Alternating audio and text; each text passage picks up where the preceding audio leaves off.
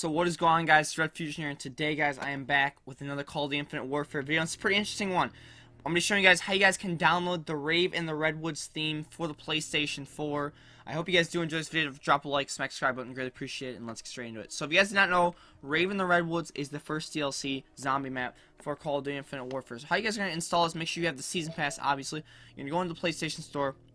And once you're in the, you're gonna let this thing load in the bottom, you're gonna click Call of Duty Infinite Warfare Sabotage. Once you click on Call of Duty Infinite Warfare Sabotage, you're gonna wait. And once it loads up, you're gonna obviously click pre-order, of course, right here. Proceed to checkout. Since I already have the season pass, I can easily pre-order and just proceed. And let it load. It's gonna do its thing. And once you click preload, it's gonna start downloading, obviously, the theme, and then it says there's the DLC itself, 13 days away, and the theme's going to be ready in about 2 minutes, so we're going to let that theme load, and I'm going to show you guys it as soon as it is done downloading. Okay, guys, so once it's done downloading, what you guys want to do is go under your notifications, scroll down to downloads, and there it is, called the Infinite Warfare DLC 1 Sabotage Dynamic Theme, which is Rave and the Redwoods.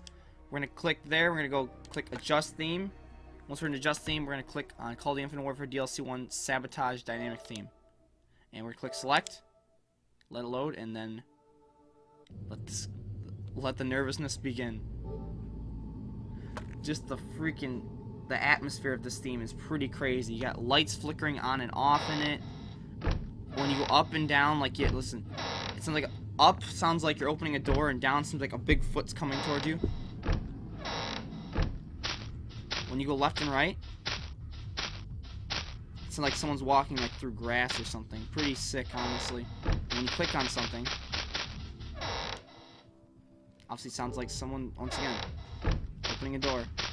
This theme is really cool, guys. I mean, this map's gonna have a boss that everyone's saying it's probably gonna be Michael Myers or Freddy. I think it's gonna personally be me. Personally, I think it's gonna be Michael Myers. But this is how you guys download the DLC 1 dynamic theme for Sabotage, aka this is the Rave and Redwoods.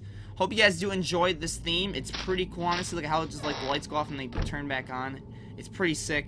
Let me know if you guys are going to get this theme, and obviously you have to have the DLC either pre-ordered or you have to own the Season Pass to get this. I don't know if it's out in Europe currently. It's probably only out in America, but make sure if you're in Europe or in other countries to check to see if it is out. But thank you guys so much for watching this video. Look how cool this theme is. It's just like lights off, lights on. It's really sick, and then you have, like, obviously the door opening. You got the big, feet coming after you. It's pretty intense, I'm not gonna lie. But thank you guys so much for coming out this video. Drop a like, subscribe, appreciate you guys. For over 200 likes, it'd be greatly appreciated, and I will see you guys in the next video. Peace out, guys.